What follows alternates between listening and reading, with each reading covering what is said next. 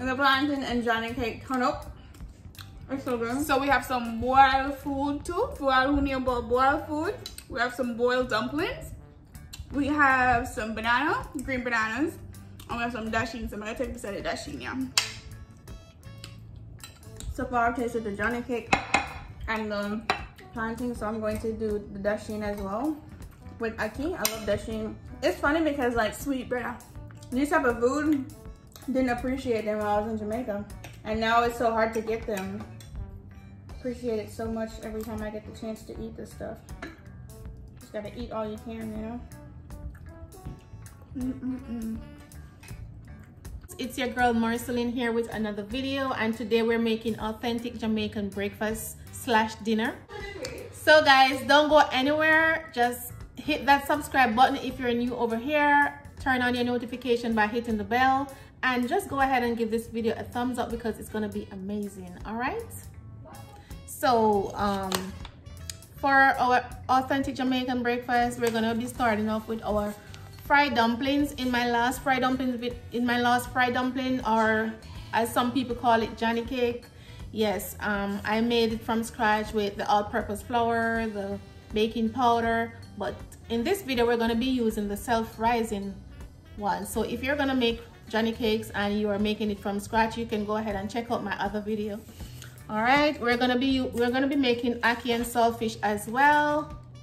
Yes guys, we're gonna be we also have our green bananas, our sweet potatoes, we have our plantains, yeah, we also have Dasheen.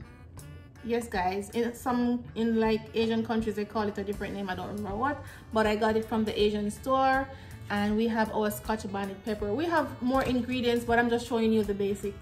All right, so guys, let's cook. All right, so guys, I'm starting off with my Johnny cakes, and the reason for that is I like to put down my dough to rest for at least 2 hours before I fry them.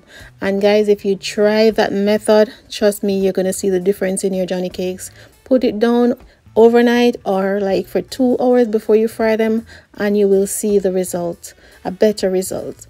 All right, so I'm going to be using 1 teaspoon of salt, and also I have 2 teaspoons of butter and 1 egg, and I'm going to be using some warm milk, and I'm going to gradually add my milk until I have my desired texture. And I know someone is watching and saying egg. Yes, because the last fried dumpling video that I made, someone messaged me on Instagram and asked me if she have to use the egg. You don't have to, but for me the eggs give the Johnny cakes a nice crunch and a beautiful color. Okay, so for the milk, no, you don't have to use milk. You can use plain water, or if you want to use milk and you don't like whole milk, you can go ahead and use your almond milk as well, whatever your heart desire. All right, so as I said before, I'm just going to gradually add my milk until I have my desired texture, and that's what I'm going to do here. And then I'm going to cover it and put it down to rest for at least 2 hours.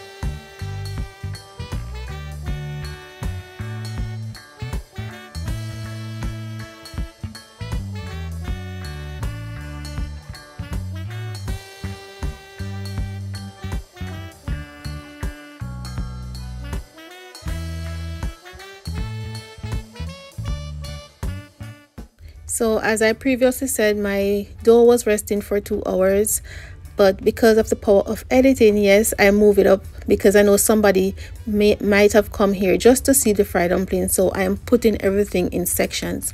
So yes, it was resting for 2 hours. Now I have my fried dumpling, and this is how I am going to put them. Yes, some people call them fried dumplings, some call them Johnny cakes, whichever, it doesn't matter to me.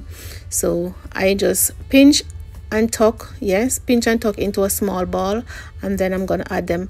And as you can see, when I was testing my oil, everybody tests their oil different. For me, I just pinch a small piece of the dumpling and I drop it in the oil, and if it floats up, that means the oil is too hot. If it floats up right away, that means your oil is too hot. If it sinks a little and then take it time to float up with small bubbles around it, then you know you have the right temperature for your dumpling, and they're not going to burn and they're going to fry perfectly. All right, look at that. Isn't that beautiful, guys? Yes, and they tasted really good.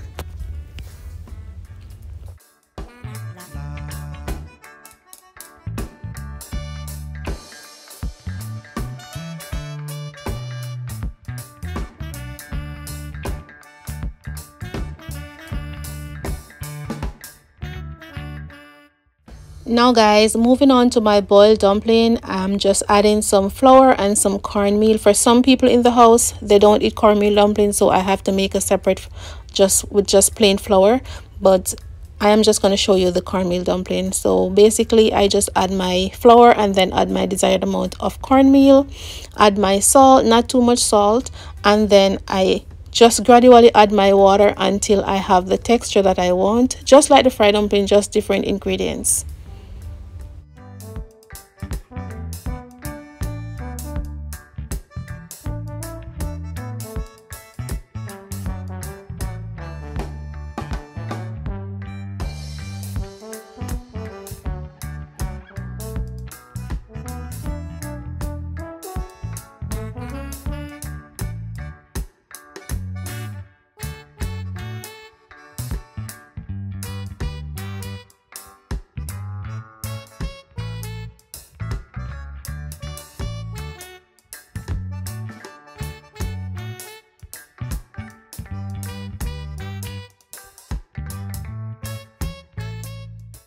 So guys, just moving on to my Dasheen. Yes, my mother don't like to see when I peel it this way, but it's for my own protection.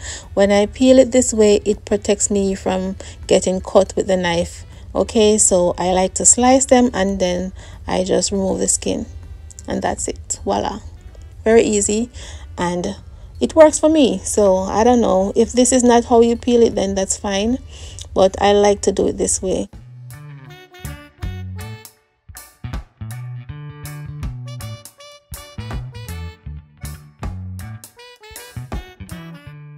So guys, growing up in the Caribbean, you know that when you're peeling green bananas, you have to grease your hands. You use some cooking oil and you grease your hands, and you also grease your knife so that you don't get stained by the bananas. So yes, that's what I'm doing here. All right guys, so I have two different ways that I peel banana, and this one is the easier one for me because the way that I'm doing it now, I just find all the crease and I use my knife to core it. Yes, so it's more of a visual tutorial, so I don't know how to explain it to you, but just watch and see what I'm doing. I just look for all the crease that the banana have and I use my knife to core it, and then it's easier for me to remove the skin instead of giving it one core and then using my fingers, damaging my fingernails to peel it. All right, so yes, as I said before, it's a visual tutorial and you guys can easily see what I am doing.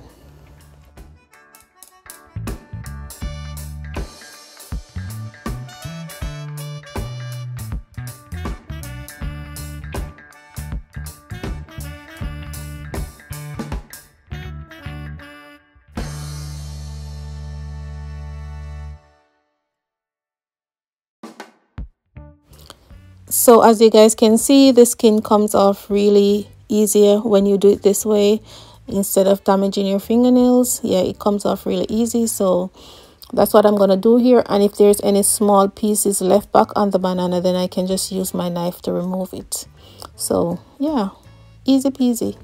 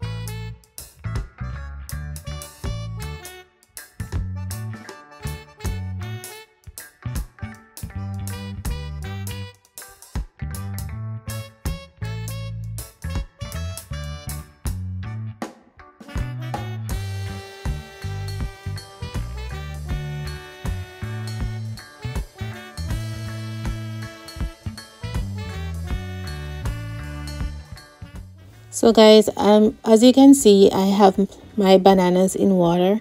Yes, if you don't know, when you are peeling ground provision, you have to keep them in water if you're not putting them in the pot right away. So yes, I have them in some boiling water so that they don't change color. All right, so now I have my water ready and it's boiling, so I'm going to add my salt. I'm adding a tablespoon of salt, and then I'm going to put in my cornmeal dumplings. Guys, a lot of people when they're cooking food, they like to put their ground provision first and then their dumplings last, but remember, cornmeal takes a while to cook. Yes, and I want my cornmeal to be cooked thoroughly, so yes, I am going to add my dumplings first. Yes, so if this is not how you do it, I'm fine with that. This is how I do it because I want my dumpling to have like a 15 minutes head start so that my cornmeal can cook properly. And another thing is, I like to add my bananas and my ground provision on top so that they don't overcook. Yes, I don't like when they're overcooked and then they break in half. I don't like that, so that's my reason for doing this. So as you can see, I'm using the same pinch and tuck method as the same as I did as my Johnny cakes.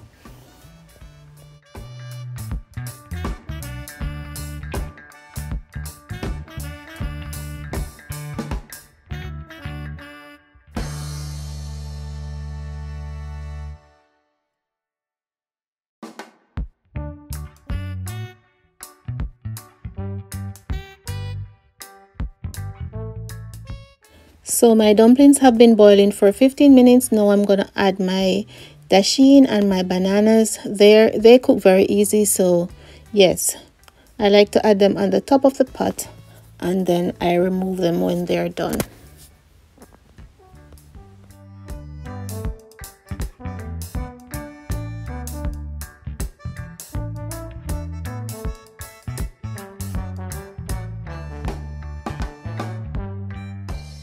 So here I have my codfish or saltfish, whichever one you call it. Yes, I have it here. I wash it first and then I soak it in some water to remove to reduce the salt.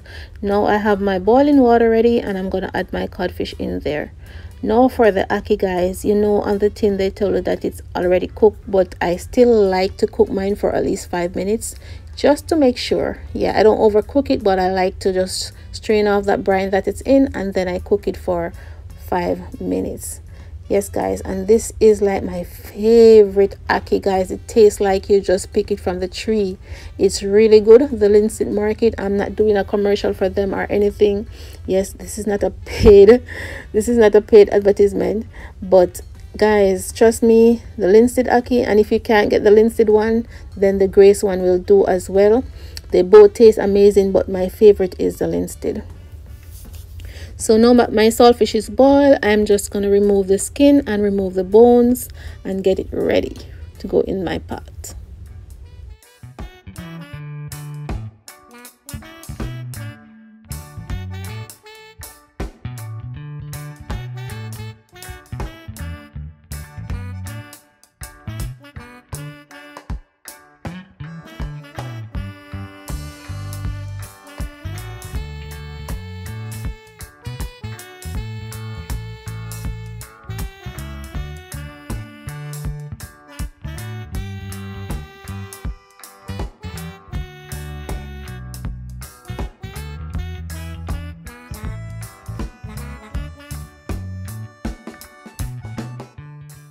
So yes, I'm finished picking my saltfish, and look at that, guys. That's about ½ pound of bones and scales.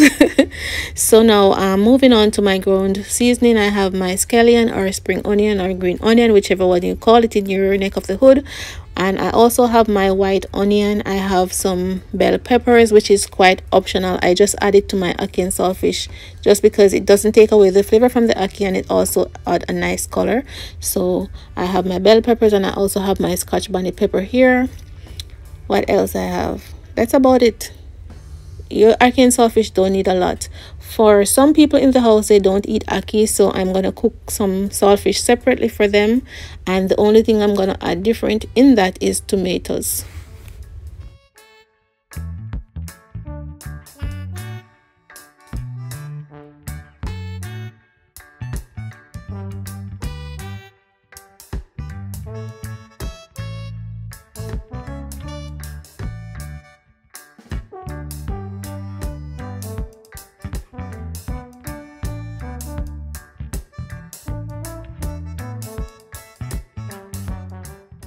So guys, my pot is hot and ready. I'm gonna add some oil to both of them, and guys, I am also going to put it on medium heat just because I don't want my ground seasoning to burn. You know, I don't want my onions and my scallion to burn, so I am gonna put it down on medium heat, and then I'm gonna saute my ground seasonings.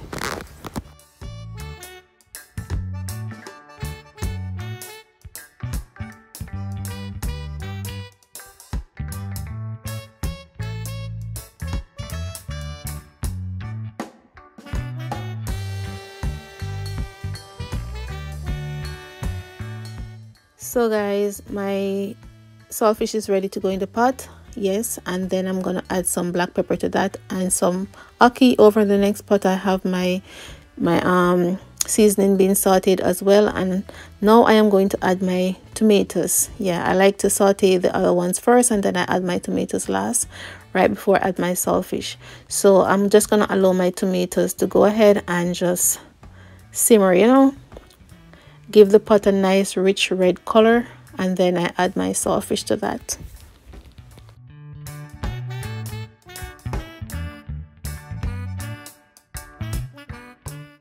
So guys, here I am adding my ackee, and one person in the house don't eat saltfish, so I have to cook up some ackee separately for her. Yes, without saltfish. So she don't eat saltfish, but she loves ackee. Like, my house is so weird, full of weird people. Yeah, so that's what I have to deal with here. My ackee and saltfish is ready, guys. Yes, moving over to my other pot, I'm gonna add my saltfish. I bring it over so that you guys can see much clearer. So guys, now I am moving over to my ripe plantains. Yes, and I am just peeling them. I am going to cut them. You can cut them however you like. I'm just going to cut them in some slant. Yeah, because it kind of look more uniform when you do it this way. So I'm just going to slant them, slice them, and add them to my oil. Of course, you see that amount of oil that I fried the dumplings in. I'm going to remove some of that oil and use that same frying pan to fry my plantains, because you can't fry plantain in a lot of oil. They will boil instead of frying. So yes, that's what I'm going to do. And then I'm going to move over to my sweet potatoes and show you how I make my sweet potatoes.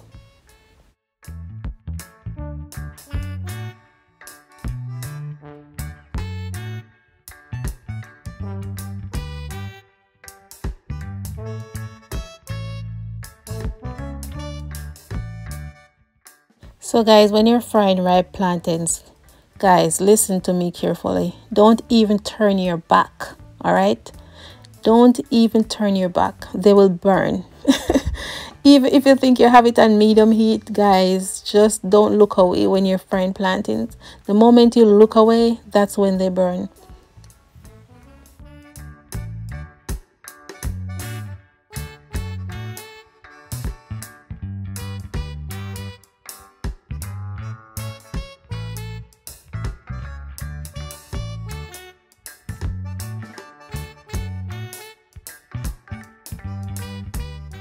So guys, I don't like to boil my sweet potatoes. Yeah, I don't like to boil them. I like, you know how my grandmother used to roast them, but I'm not roasting them outside. I'm roasting them in the microwave. I'm just damping this paper towel, and then I'm going to wrap it in the damped paper towel and add them to my microwave, and then I'm gonna press potatoes. Yes, depending on how big your potatoes are, they will take longer. You might have to give them 2 goes. Yeah, you may have to press them twice, press potato twice. So for these size potatoes, I think I have to press them twice for them to really roast the way they should. Yeah, and they were so delicious. You know, back in the days when your grandmother used to roast potato, that's how they taste, trust me. So now they're ready, and I'm just gonna cut them and show you guys. So guys, my oldest daughter is here from New York, and she's the one that brought the ackee and the saltfish for me. And my other daughter is home from university for the weekend, so this was their request, and my other daughter requests the ackee. She's at work, so she's I know she's anticipating to come home for this, and she also requested the roast potato. So they're like super excited and they can't wait. Hey guys. So yeah. So mom wants us to taste test the breakfast. I'm Tashika, y'all know me already. This is DK, and we're gonna be tasting this. Obviously we're sisters, we're Empress Marcy's daughters. So yeah, we're about to taste this food. Marceline, your name Empress Marcy. Not on this channel. Oh. Either way, I mean. Wait guys, we have to show you like some of these food. Like look what at it looks like. This looks amazing right now. Me tell us it smell good. Okay, so you got the Johnny cake, you know. So I'm gonna put a little bit of this ackee. I'm gonna be considerate that there are other people that are gonna want some. For who is not Caribbean, saltfish is what we call codfish. If you go to a store, just look for codfish. So this is ackee and codfish. And you see, this is the plantain. We already start taking off the plate. Smell good. If you never tried this before, you're missing out. You put plantain on the Johnny cake. Yep, Johnny cake.